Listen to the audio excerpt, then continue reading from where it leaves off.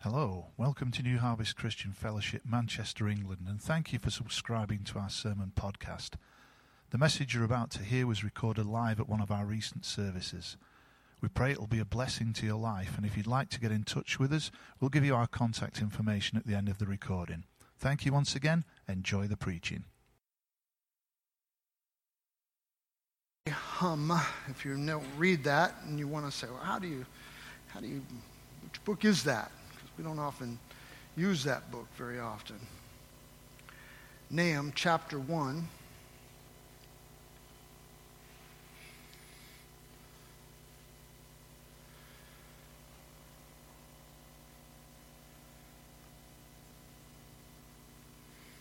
Our text verse is what I call a sweet little verse. We oftentimes have to take the whole context of a passage to understand it, but there are sometimes nuggets that are just nestled into the context of the passage. That's the case here. If you read the entire book of Nahum, specifically the first chapter, there's lots of things said about God and by God, and many of them are very strong. It talks about God's wrath, God's judgment, God avenging certain people. It talks about how God can be during certain times and certain situations. But here there's this sweet little verse that almost seems out of place when you look at all of the strong language that's being used. But it shows and it demonstrates that our God, while He is hard to describe, has not only a strong side, but He has a side that's appealing to even unsaved people.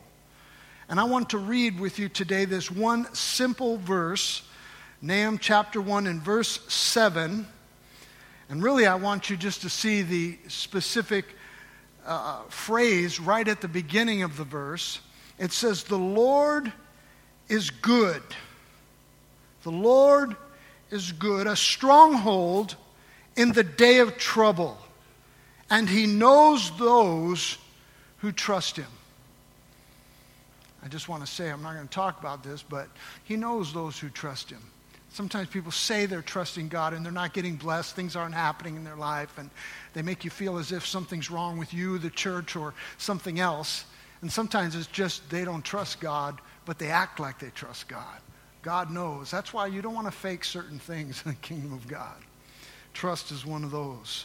But this statement here, "the Lord is good," is often stated by Christians. They'll make this statement, "God is good." And then you'll hear people chime in after. They'll say, "all the time." God is good all the time. And that's an important concept, important understanding to know. Sometimes we trivialize that, and I want you to know that it's way more than just using those words. God is good. And so I want to zero in today on the goodness of God.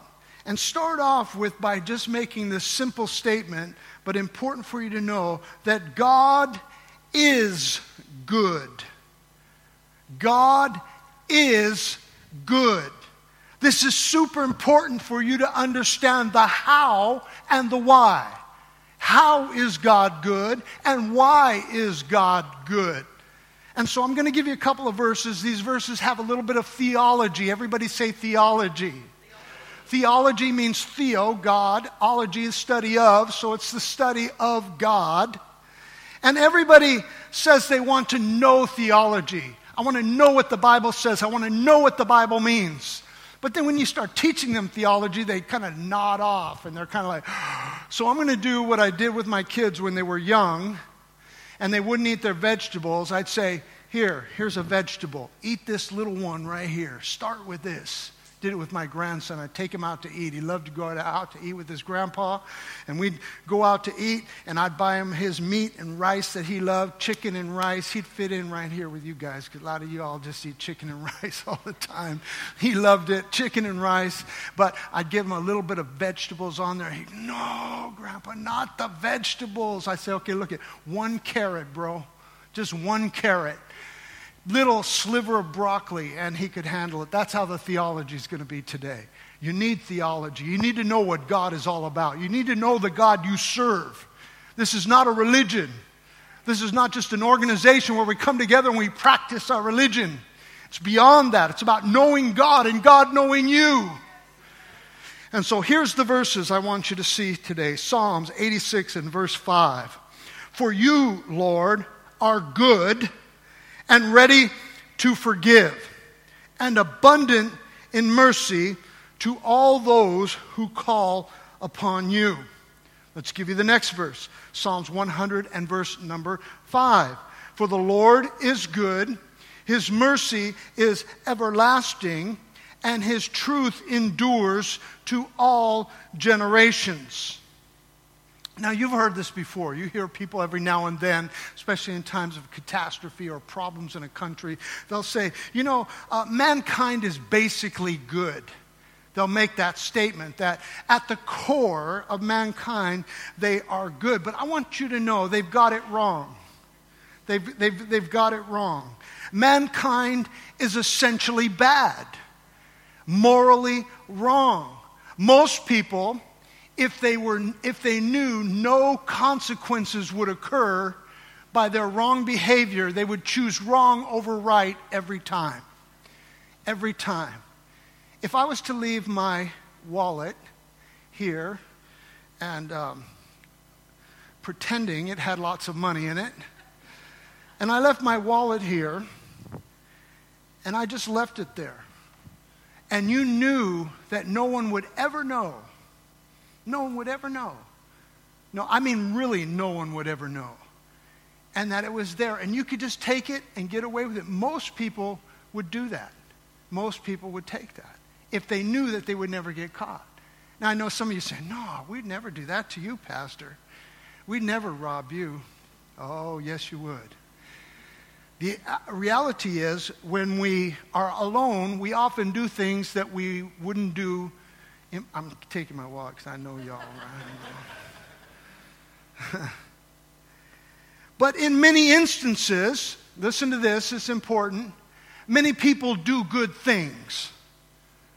We had a terrible tragedy here in 2017. We had the Manchester Arena bombing. It was a horrible thing. If you live in Manchester, most of you do. It's just a terrible, terrible thing. And I remember the day after going down to the Albert Square. And a lot of people, religious leaders gathered from all different kinds of religions. Political leaders were there. So many people from all around Manchester and outside of Manchester came. There were thousands in Albert Square there. And I remember thinking, I'm so proud to be part of the Manchester community. I remember thinking like, wow, these people are here doing good things. People have laid aside so many things to be able to do good things. But as we broke up, and we started going, the meeting broke up. And as we started walking away, people started breaking out their cigarettes, and some had their cans of beer. They started cussing. A couple of people started arguing a little bit. And all of a sudden now the bad things start coming out. I'm sure many of them went home and did morally wrong things after doing such good things. My point being is that when we say man is basically good, that's not true. Man is basically bad who is capable of doing good things. And the reason I need you to know this is because God is not like that in his goodness. God is inherently good. At his core, God does the right thing. If it was just me and God in the room, I could leave my wallet out all the time. Because God would never, ever, ever do wrong. That's the God you serve. That's the God I serve. He never does wrong. And I know all of you kind of know that conceptually, but I need you to get it into your heart. I want you to think about it in another way. God is permanently good. Permanently. See, I can do a lot of things for a little while, but doing something permanently, man, that's tough. Some of you are going to make some New Year's resolutions. You want them to be permanent, and I have no doubt you mean them. But making something permanent, even for a long period is almost impossible. It's almost impossible for us. But God, on the other hand, is permanently good. That means no matter what you do, he's good.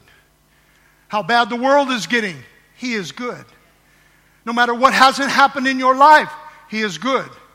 And we'll talk about that in just a minute. Since this is true, that God is good, you have to understand that He also gives good things. God gives good things. Not just every now and then, because He's not like man. He gives good things all of the time, because He cannot do anything other than be good. No matter what you're going through, no matter what situation you're in, you need to look for the goodness of God, and that He is going to give you good things. Matthew chapter 7 and verse number 11 says this: You then, therefore, oh, we're good? All right. Thank you. He's caring about my looks, huh? We all good? Anything else you wanted to? Some things I can't. No, I just got a haircut yesterday. It looks pretty good, yeah? Thank you, sir. If you then, though you are evil, know how to give good gifts to your children, how much more will your Father in heaven give good gifts to those who ask Him? I think we should constantly be asking God for good gifts. We'll talk about why and how and why sometimes it doesn't happen the way we want. But I think that's what we should be saying. God, I want your blessing. God, I want your favor. God, I want your help. God, I want your providence. God, I need you to do this. God, please do this. Open this door. Change my heart. Whatever the case is, God gives good gifts. The Bible says. James chapter 1 and verse 17 says, whatever is good and perfect is a gift coming down to us from God, our Father, who created all the lights in heaven. He never changes or casts a shifting shadow. He never changes. He doesn't even have a variance of change. He doesn't even change his shadow to being like, oh wait, was that a good gift from God? No. It's always the same, and that's so exciting in a generation where people change. Do you know people that one day they're nice and brilliant and excited and you love them and you can't wait to be around them, and then the next day, for no reason that you know of, they're just all of a sudden have changed and become like somebody that you'd rather not know? There are so many people that are like that. They're one day, they're nice, you're thinking, wow, they are so pleasant.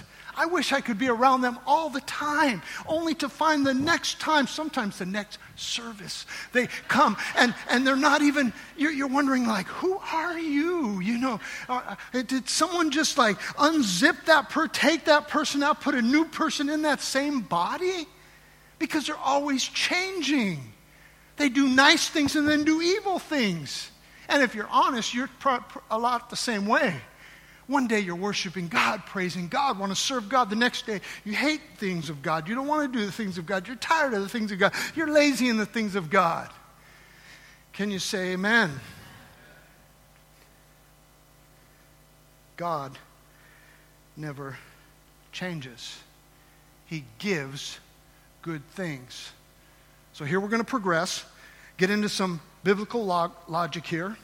If God is good, and you asked Him, the good God, for something, and He doesn't give it to you, or He gives you something else, that means that the thing you were asking for wasn't good. Think about that for a second. I want that to sink in. If you ask the good God, who never changes, for a good thing, and you don't get it, or He says, no, not that, here's this, then that means the thing you were asking for wasn't good. Oh, it might have been pleasant, it might have been desirable, it might have been the thing you want, but it wasn't good at its core. And boy, this is where I want your thinking to totally begin to change here. Sometimes things might be good for some person, but not good for you. If you're a diabetic here today and you have insulin shots that you take, that insulin is good for you. You need to take your insulin. Your body's not producing it because of the fall, because of sin, because of all these things. We have sicknesses in our body. And some of you have problems with your insulin counts. And so you take insulin, and that helps you. Now, me, I don't have that problem. If I was to take your insulin and get your insulin, it would be a hormone that I wouldn't need and could do bad things to me. So sometimes some things that you may pray for may be good for somebody, but not for other things. God, I'm praying that I would get married in 2019. Now, for some of you, God's saying, amen. We're going to work on that. For others of you, he's saying, no way. No way. You're not ready. You're going to mess somebody else's life up, and I'm not going to let you mess 2 lives up. And the list can go on. And my point being that some of you are praying for some things, and you're wondering, why hasn't God answered? Why hasn't God come through? What is it that's not happening the way that I see it? Because it's not good. It may be what you want, but God never says, I'll just give you what you want. Father Christmas does that, but God doesn't. Actually, Father Christmas doesn't do that. They just say he does that. My point being, God gives good things. What you've received from God, you say, that's good. If this past year has been a time of lack, you haven't had all that you think you needed. And I say think you needed because we say we need things and we don't always need things. If it's been a time of lack, there's good things in that. Even the Apostle Paul says, hey, I've learned to be content, whether I have a lot or whether I have little, in want or lack, or want or abundance.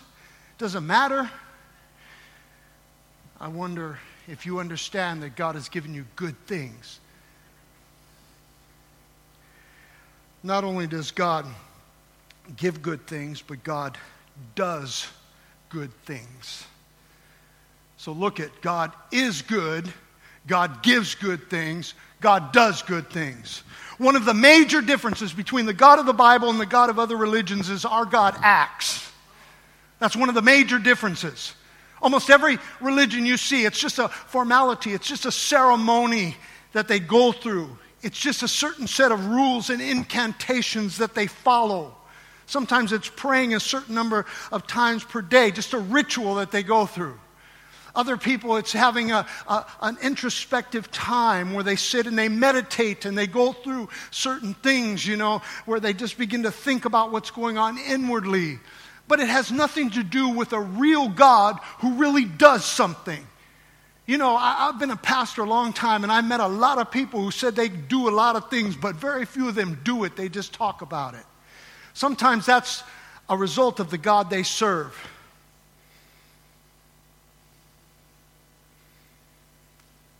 They talk, but they don't do.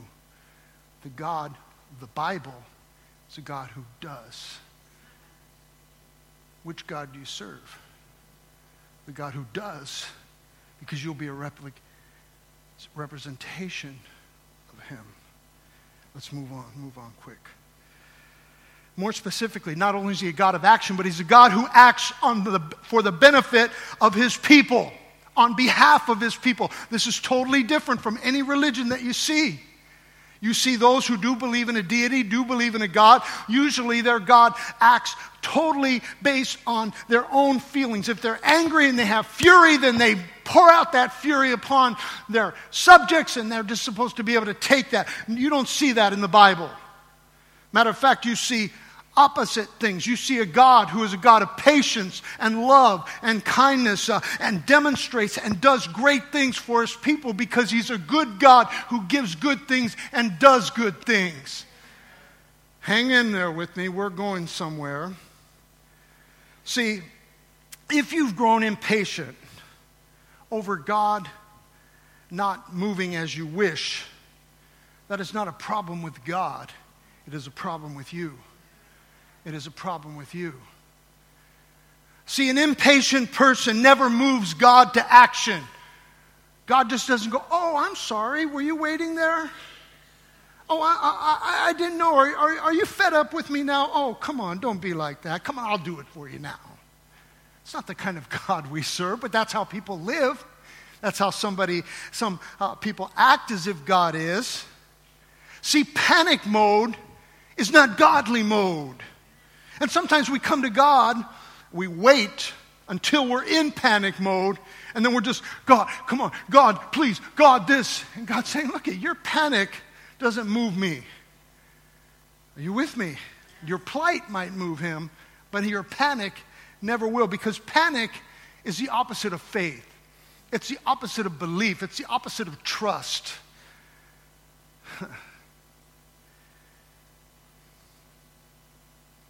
See, when it seems that God is slow to act, I want you to take a deep spiritual breath.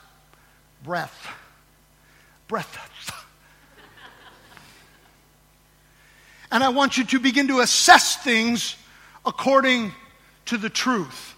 Not according to what you feel, but according to the truth of things. For example, God, what is it that I need from you? I need you to do this. And then you ask yourself, is that in accordance with his nature? Like, God, my neighbor next door has really bugged me. I don't mind if you kill them. That's fine. You could get rid of them. If you want to, you know, cut their hand off, that's fine. That's cool. That's against his nature. That's against his nature. Then you have to begin to look, is it in accordance with his standard of righteousness? See, people can be in sexual immoral relations and constantly saying, God bless our sexually immoral relationship.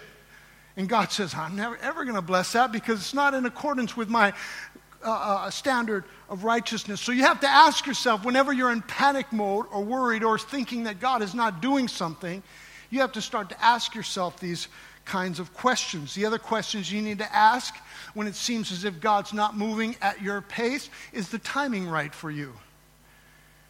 Is the timing right for you? You know, one thing I've learned about serving God for a number of years is that as I'm going forward, the timing always seems wrong. God never seems to be doing things in times that seem right to me. That's the honest truth.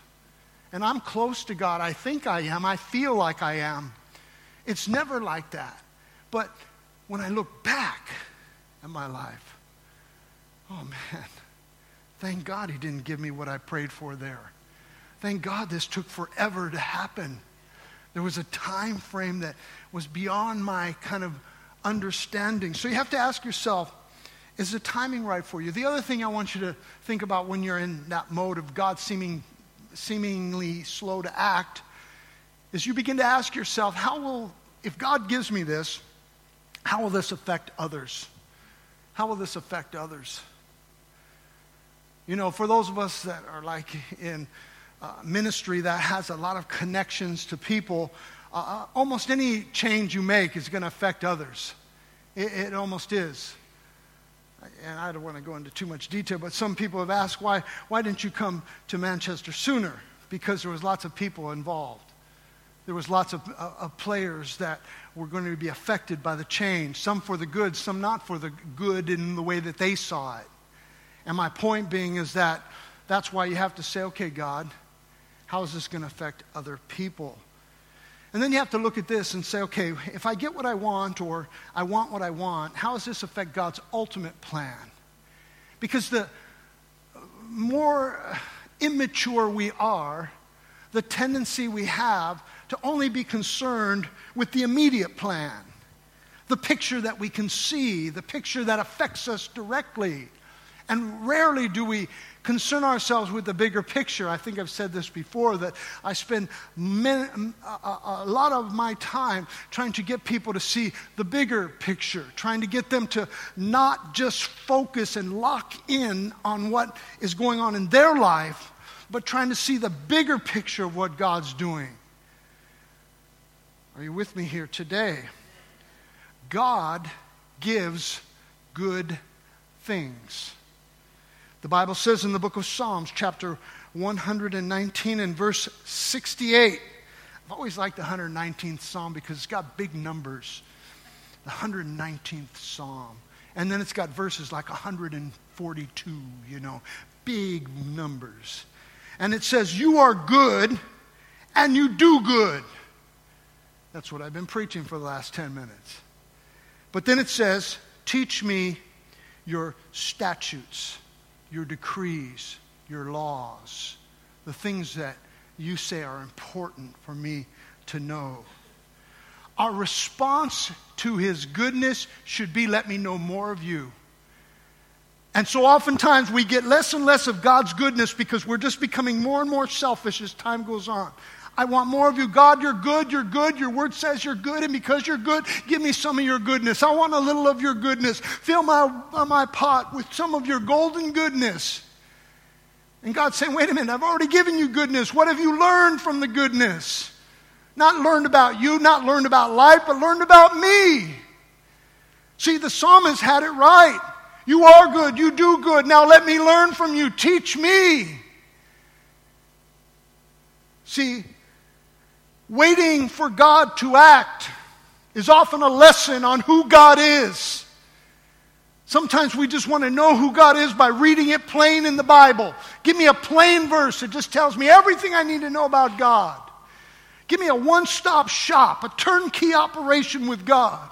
God says it doesn't work like that for many reasons that I can't go into today. But the bottom line is, waiting on God is where you learn about God. And that's what our scripture says today. It boils down to this when we talk about God giving good things and God doing good things is, do you believe that God does good things? Do you believe that? Okay, we had a lot of amens. I'm assuming that many of you meant that. You were sincere with that. Now, do you trust Him when He is silent? Do you trust Him when He is silent? See, sometimes people aren't, or personalities are different during different seasons. And God, above all, is like that because He knows what we need. But we can relate to that even in our personal relationship. Gracie knows me very well in that, when we're around, I'm always talking to her, saying certain things. And I'll ask her questions, I'll give her teachings, and she'll be like rolling her eyes like, here he goes again, because I know I'm a little bit obsessive on that, and I apologize for my spiritual OCD condition, but it's how I is. So here's what happens. What if I'm quiet? What's wrong with you? What's happening? Why are you quiet? What's going on? Because there's a change. God, on the other hand, sometimes is quiet. He doesn't say anything. Doesn't mean He's not doing anything. Doesn't mean that He doesn't care about you. Doesn't mean that He's trying to withhold good things. The scripture says the opposite. Psalms 84, that if we do what's right, He will withhold no good thing. So, do you believe that God does good things, and do you trust Him when He is silent? Now let's move on to this last and final point here today. And I always hate to say the most important thing in a message, because the most important thing in message is the one that impacted your life, the one that you need. So I guess to me, this is the most important point. And that is that not only is God good, not only does He give good things, and not only does He do good things, but God promises good things. See, you can judge a person by the things they promise. I know some people that they say things like this. They say, if you do that one more time, I'm going to hurt you. That's their promise. Their promises are, if you don't stop it, I'm going to knock your block off. There was an American television show. I don't know if you've ever heard of it. It's the Jackie Gleason Show. It was in the 1950s, big, heavy-set guy. And he would sing a song, How Sweet It Is, And my dad loved him. And he was a big, big guy, And he had this little skinny wife on his television show. And she would get under his skin all the time. And he'd say, Alice, I'm going to send you to the moon. I was thinking today, I go, man, they would never allow that show on television today. But you can judge a person by their promises. If a person always promises to do bad things or hurtful things or selfish things, you know how they are. Some people try to even make biblical out of their negativity, and they'll say an eye for an eye. It's in the Bible. Yeah, that's the only verse you know, isn't it? That and Jesus, that verse and the verse that says Jesus drank wine. Those are the only two verses that anybody ever knows, are those ones. They twist both of those out of context. But you compare that to someone who says words like this, promises, I will love you all the days of my life. I can remember telling Gracie, and I know I talk about my marriage too much, but it's probably my most important relationship that I have. And I can remember in Oxnard, California, we had been saved not too long, and I remember opening up the door for her right after a conference, and I told her, I said, Grace, and this is how we talk in California, I said, I will never burn you. I will never burn you. I will never steal from you. I'll never rip you off. And I meant that. I told her when I was 19 years old, I'm a kind guy. I'm going to show you how good of a guy I am. And I know I sound like I'm bragging, but I am bragging, I guess. How about things like, hey, if anything goes wrong, I promise to be there for you. So you judge a person by their promises. God should be judged the same way, by his promises. We all live our lives based on promises. Those of you that are about ready to go back to work, if you haven't gone back to work already, are going to go back to work with the promise of reward called money. You're all going to do it. You wouldn't do it for free. You wouldn't do it for free, and I don't blame you. But on the other hand, you don't work 1 minute and then get paid for 1 minute. Work 1 hour, then get paid 1 hour. You don't even work 1 day and get paid 1 day. Matter of fact, people who get paid like that are called day laborers and often looked upon as not that committed to work. It's not true, but it's sometimes how people view it. My point being is that you work with the promise that at the end of the month you will get paid for that length of time that you work. God promises reward for those who trust him, but later on, it's a promise. The scripture says in the book of Hebrews chapter 11 verse number 6, but without faith it is impossible to please him, for he who comes to God must believe that he is, so is means a lot of things there, but in our context, he is good, let's say that. And then it says, and that he is a rewarder of those who diligently seek him. So if you diligently seek God, is his promise true that he will reward you? We know the scripture says that, but I want you to understand in the context of what we're talking about, God is good and he promises good things. See, understand that, again, I just want you to get this whole concept, and I know I'm going over and over, but it's important. Travel tickets are a promise that when you show up sometime in the future, you will be allowed to board to your destination. God's word is sometimes just like that. It says, I promise you this. Doesn't give it to you instantly. Yet most Christians want it instantly. Most Christians demand it instantly. There's a whole theological bent that says you can demand of God and he will move.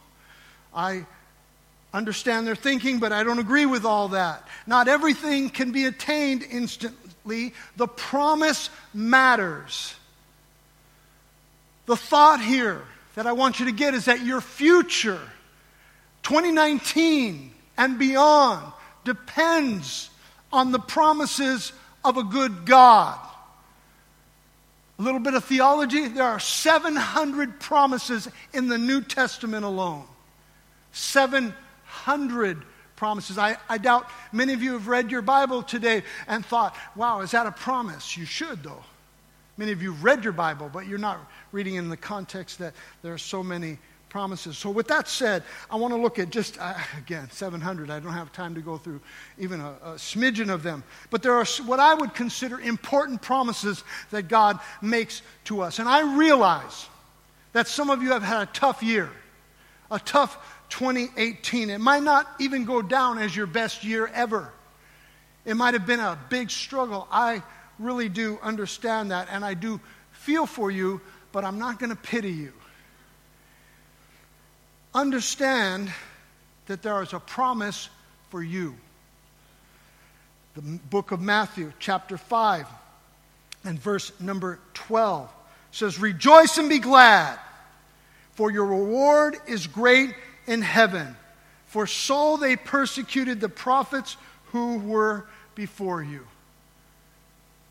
You say, wow, I haven't got my needs met this year. Man, I've gotten opposition, a lot of pushback, a lot of reversals, a lot of things that I thought were blessings ended up not being blessings and maybe even went further and worked like curses. There's a reward for you waiting in heaven. Somebody's saying, well, that's too long. I don't want to wait till heaven. I understand that, and there's many scriptures that speak to us that we don't have to wait to heaven. But what if you do? Worst case scenario. You have to wait until heaven to get blessed. Is that worth it? I mean, when you're talking, if you live a long time on planet Earth, you live 100 years. Most people live about 70, 80 years. And that's just 70, 80 years, 100 years if you lived a long time. Compared to eternity, you had to wait. If you're 30 years old, you had to wait 40, 50 years to get blessed for the rest of your days. That promise is pretty important when you think about it like that. That one, no matter what you're going through now, will for sure be dealt with in heaven. Great is your reward in heaven. The Bible tells us this, for those of us who don't want to wait that long. Mark chapter 9 and verse 23, Jesus said to him, if you can believe, all things are possible to him who believes. That makes me want to be able to go ahead and say to myself, no matter what I'm going through, I have to believe. I have to believe. I have to have faith. I have to have trust. And if something you think is good, something you think is of God, something you think God is wanting of you to do, you pray about that and you believe until he shows you otherwise. And that's okay. Once he shows you otherwise, drop it like it's a hot potato.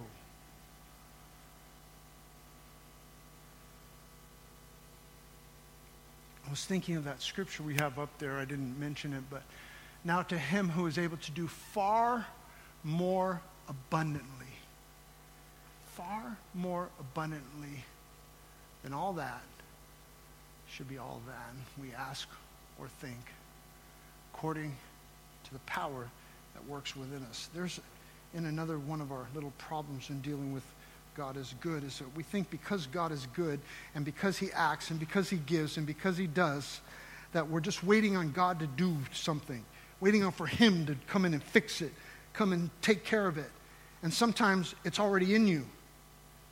Sometimes the power that you need to endure or withstand, the power that you need to understand, the choices that need to be made are in your lap, on your plate. And that power is already working in you. That's what God is all about. Do you believe he can do all things? Here's what the scripture says in Ephesians chapter 1 and verse number 3. Blessed be the God and Father of our Lord Jesus Christ, who has blessed us in Christ with every spiritual blessing in the heavenly places.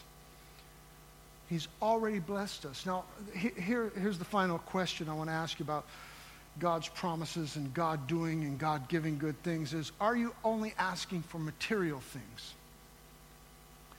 I know if you're in a country where the economy is totally devastated by war or famine or what have you, those material things are of utmost importance. No problem with me on that. If you totally have no food and you need food, doesn't matter if you have joy, it matters if you have food, doesn't it? But for us that live in countries like Great Britain, we have most of those things. Tax money pays for all of that to have enough. Mostly what we say we don't have is because a result of our bad decisions, our bad choices, and we're wanting our, people, well, I don't want to get into that. Thank you, Lord, for giving me that. self-control right there not to say that. But see, now it's in my mind. I want to say it so badly. I just want to say it, but I'm not going to say that. I do want to tell you, though, that sometimes that's what we're so focused on, and we should be focusing on spiritual blessings, like joy and peace. Hey, God, just give me, maybe I'm not going to have more money this year. Maybe you're going to be made redundant this year. And no one likes that. But if it happens, what's your attitude? What's your attitude? My point in trying to end this year is that God is good. God is good. He doesn't do good things this and here and there. He is good, inherently good. Got to get that concept first. Then when you look at that whatever he's given you is a good thing. If he's given you a weight, that's a good thing. If he's given you less than what you wanted, that's a good thing. If he didn't give you anything, that's a good thing. He's a good God. And those promises, man, those are good promises. Those are good promises. You know one thing, and I'm not sure how it works here, but the lottery in the U.S., and I hate the lottery, man. Don't buy lottery tickets. I don't care what they say it's for. It's messing up the planet. But people who win the lottery, they have two choices in the U.S. You can get it all in one lump sum, or you can get it over like a 10-year period. And every person that I've ever read about has always taken the one lump sum. I think that's probably because they don't trust the government. That's probably why, you know. But the idea that you would wait and get it over a 10-year period, you would make far more money if you did it that way. But people never do that because they don't like the idea of future. They want immediate. Christians are no different. We want immediate gratification rather than future gratification. That's why if you're single here, and we don't constantly, but we do tell you, hey, you know what, maintain your sexuality. Stay sexually moral until you get married. It'll be worth it. It'll be worth it. It may not be worth it in the ways that you think, but it'll be worth it in your marriage in the long run. The payoff is big. The future promises. And I've got so much more I want to preach, but I'm going to have to stop and tell you that this is the end of our year and the beginning of our future. The end of our year and the beginning of our future. And that's a wonderful thought concept today. Can you say amen? Give the Lord a big hand clap today. If you've been blessed or challenged by today's preaching and you'd like to get in touch with us, the easiest way is via our website at www.newharvestuk.com. You can email us at info@newharvestuk.com or look us up on Facebook or Twitter. You can call us on 0161 278 6305, or you can even write to us at 194 Chapel Street, Salford, Manchester, M3 6BY. We'd also like to extend a warm welcome for you to join us at any of our services. However you might be feeling and whatever you might have been told, know this: God loves you and there's a place for you in his kingdom. God bless you, we're praying for you, and once again, thank you for listening.